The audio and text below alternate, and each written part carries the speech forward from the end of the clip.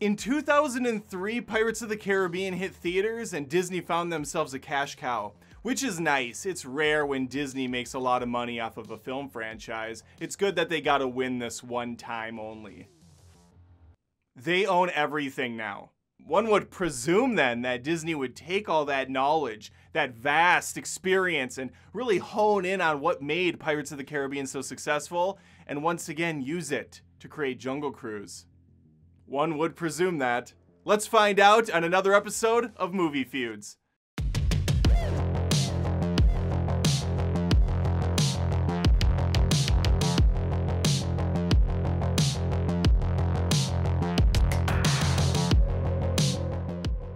Pirates of the Caribbean. Wow, what an adventure. What a story. One that I haven't heard told to me in quite some time. It's been well over a decade, friend, since I've seen this film, and man, was I in for a treat. It's actually far better than I initially remember it being in theaters. That's right, I've only seen this film one time. This is the second viewing for me. And you know why I think it was better? This has been happening a lot more recently for me. It's that movies are getting worse. It's entirely possible I'm hitting an age bracket where I think all music is too loud and the kids need to get off my yard with their ball and that movies just aren't like they used to be back in my day. I don't think that's the case though. I think The Mandalorian is the greatest Star Wars we've had since the originals. I think that the Disney Marvel films are fantastic. The main reason people are really drawn to the Pirates of the Caribbean is, of course, our friend Jack Sparrow. Johnny Depp killing it in the role, crushing it in the first appearance as the laissez-faire pirate who's drunk off his ass. You're not really sure if he's ever sober. He's a functioning alcoholic, really, but he can swashbuckle with the best of them. And he's gonna have to because he's going up against a blacksmith played by Orlando Bloom. Orlando Bloom is familiar with the sword. He knows his way around a blade. I mean, as a matter of fact, he went on an extended journey with a bunch of hobbits, so he held his own really well. Legolas is one of the greatest characters of all time.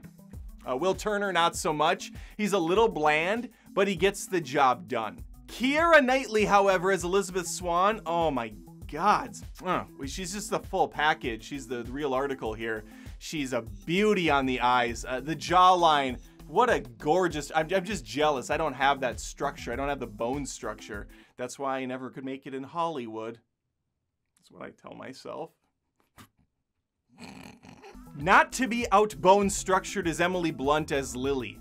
Her character is very headstrong. She's adventurous. She's essentially Rachel Weisz's character from The Mummy. Dwayne Johnson plays Frank Wolf, who's basically Brendan Fraser's character, Rick O'Connell, because when it really boils down to it, all the characters in Jungle Cruise are just characters from The Mummy. Hell, Lily even has her own Jonathan of the film, McGregor. He's the doofusy brother who likes to dress fancy and get in all sorts of hijinks. I have to circle back to Pirates though, because we got plenty of more stars in this thing. Jeffrey Rush plays Barbossa, the villain of the picture. Jonathan Pryce plays the governor, aka father of Elizabeth Swann. You have the first appearance in the franchise of the Dumb and Dumber characters. One always loses his eyeball in silly ways. And somehow Zoe Saldana managed to sneak her way on this ship too. I hope Zoe Saldana's agent's getting a really nice gift basket because damn, that girl is in a lot of great movies. Very successful franchises. The #1 highest grossing movie of all time, Avatar. The #2 highest grossing movie of all time, Avengers Endgame, which also has a few more slots in that top 10 list, by the way. She's in Guardians of the Galaxy. Hell, she's even in Crossroads with Britney Spears. And if there's gonna be any sort of claim to fame for her, it's gonna be Crossroads. That's a cinematic darling. Jesse Plemons plays a prince in Jungle Cruise. Try saying that 5 times fast. And he's definitely my favorite part of the film. Paul Giamatti can be seen wandering the docks throughout the picture as well, trying to collect on what he's owed. You take Jack Sparrow off the table, you have a closer round, but I still think it goes to Pirates. Jeffrey Rush as Barbossa is awesome. He's a fantastic pirate. You got that love story between Will Turner and Swan. It's an easy win. Johnson and Blunt do have chemistry, I'll give him that much, but let's be honest. Blunt could charm the pants off you even when she was talking to a block of wood. She's that good. This round goes to Pirates of the Caribbean. I brought this up already, but Pirates of the Caribbean came out in 2003. How does it look so good still? My thought is that people cared a little bit more about the production they were working on. That's not to say Jungle Cruise looks bad. It looks very, very typical for Disney now. It's very colorful, lots of CG creatures going on, lots of people interacting with things that clearly aren't there, tons of green screen work that I don't think fools anyone anymore. When you see a person running up a tree and getting wrapped around by branches and thrown across the entire room and somehow lands and is fine, your disbelief is not suspended anymore. It's launched off into the stratosphere. It's long gone. Now, does Pirates look perfect? No. There's age on it for sure. There's age on those old bones. The CG is definitely showing. The thing is, they wisely keep it at night, and it's used sparsely, it's used creatively. When the characters jump in and out of the moonlight, you see them transition on the spot from CG skeletons to people. It works really well. I mean, it played out, I'd say 90% of the time. I was really impressed by what was going on. Jungle Cruise plays with some CG characters too, and it's really kind of done for no reason at all. These characters just seemingly show up at random happenstances. I know they have to stay by the river, but they dispose of these characters pretty easily, and they only really seem to appear at just random times. It doesn't make a lot of sense. There's a snake dude, there's a bee guy, everyone's got a gimmick. What about the music though, Adam? Who wins in that department? You already know the answer, you son of a bitch. Sorry, that was really aggressive. Wow. Pirates, of course. The song is amazing. It's fantastic. I'm sure the music in Jungle Cruise was lovely and it worked for what it was doing, but it's nowhere near the epicness, the beauty that is Pirates of the Caribbean. This is another win for Jack Sparrow. You know, I pick these rounds, right? And story's just not what I'm really interested in talking about, rehashing the story.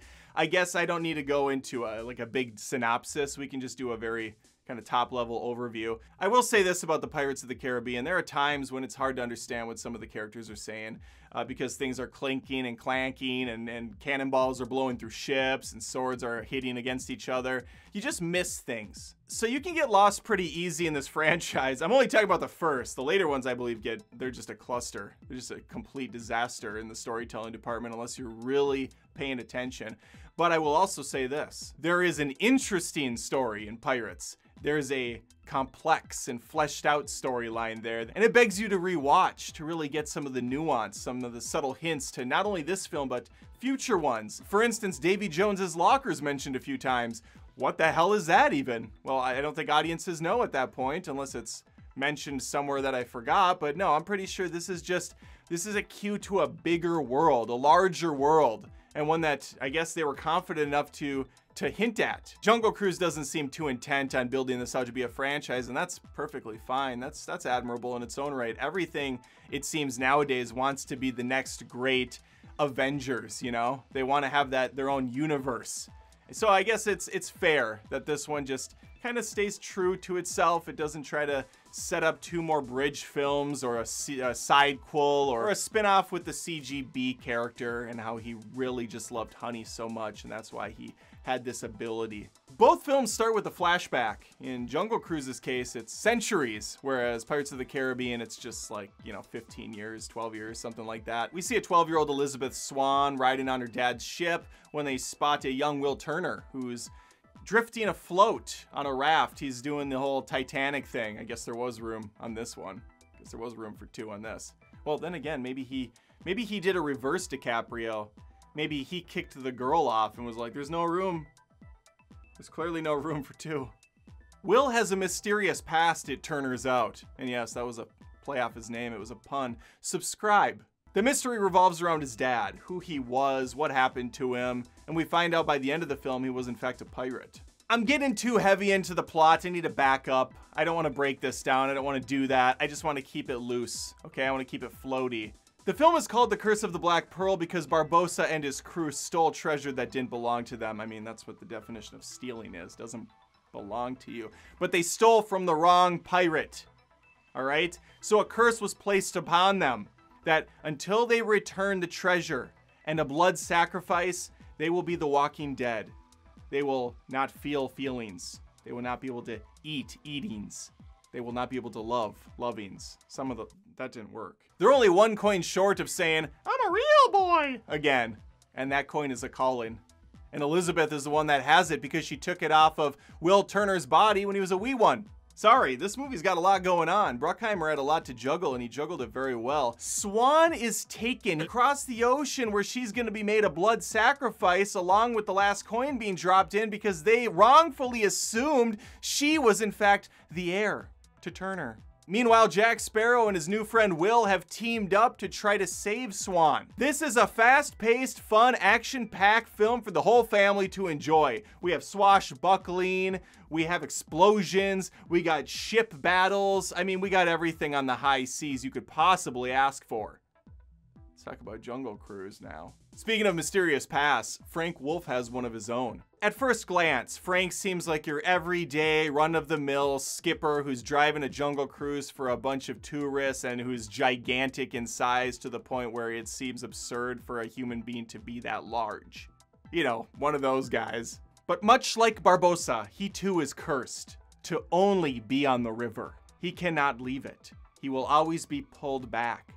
He just doesn't want to get too far back or he'll be stuck in vines for all of eternity like some of his cohorts. His boat's kind of crappy. He owes a lot of money to a guy and it seems like nothing's going his way until Lily shows up. Now, Emily Blunt's presence alone would be enough to sweeten some soured grapes, but that's not all she's bringing to the table. She has with her an arrowhead that looks like a rocky piece of shit, but in fact, it's not going to be an arrowhead by the time this is all over. No.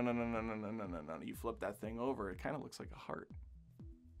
Wow, it's wild, isn't it? You see, there's an old tale that has something to do with tears of the moon, that when bloomed, will be able to do all sorts of crazy things, like maybe cure diseases or make you fly. I don't know.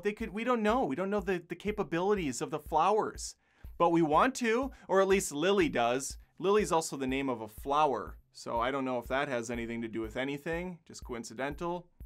Probably, but wanted to point it out. She and her brother seek out the help of Frank, who they're told is the best riverboat skipper around. His words. And he's right, as we see him pull off some amazing feats, such as dodging missiles underwater by a nearby approaching submarine, and smashing through a building. Wait, yes, you heard me. Yeah, there's a submarine that's following them in this river. A submarine in the river is following them.